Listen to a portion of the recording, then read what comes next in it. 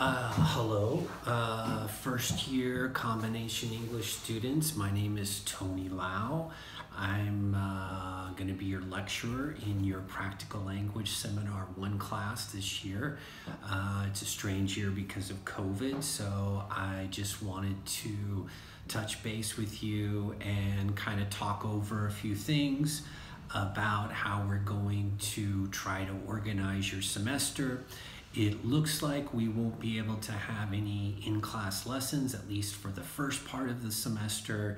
That might change in the second half, but I'm not positive that that's going to actually happen. So I think we need to be prepared to have online lessons of some sort all semester. So what I've done is I have uploaded to the UYEP Moodle 12 lessons that we will cover this semester. In each lesson there is sort of a lesson plan that you should open up and follow, and then there will be some additional files that you need to open up and read through, but it will all be explained in each lecture in the lesson plan. I will send you a link to the Moodle in this email, in the email you got where you got the link to this, and that the password so you can access the class and all of the notes.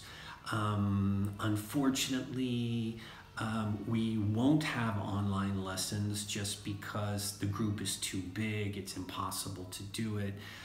What I will do is upload various videos helping to explain the grammar and vocabulary and some of the other things we're doing. Now, this semester, what you do need to do is find this text somewhere. This is Advanced Language Practice by Michael Vince, and you'll use that this text this semester and next semester.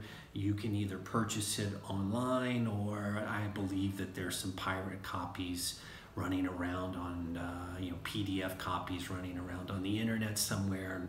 I'm going to leave that up to you. But just we will use this. Some of the exercises are good. This is a good self-study book. We're going to focus on in your practical language. I organized the program. The first 4 semesters is your practical language, and the first 2 semesters this year we will focus on grammar. Semester 3 and 4 next year is something different, but that's why you need this text. On your Moodle, when you access that, you're going to see a syllabus there that will explain the credit requirements for this month, or for this semester rather, sorry. And there will also be what I call a practical language grid that will explain how the practical language component of your time at UYEP is organized. So as soon as you get access to the Moodle, go and download that. Both of those documents, so you know what you're dealing with, not only in the long term of your practical language at UYEP, but also for this semester.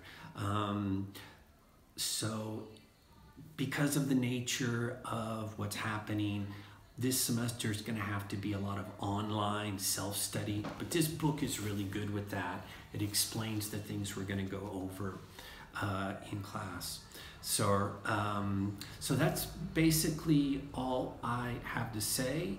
You can access the Moodle immediately, and then start with your language experience here at UYEP, and I'll be in touch throughout the semester, either through the email or with uploading videos. That's it. Welcome to UYEP, and good luck.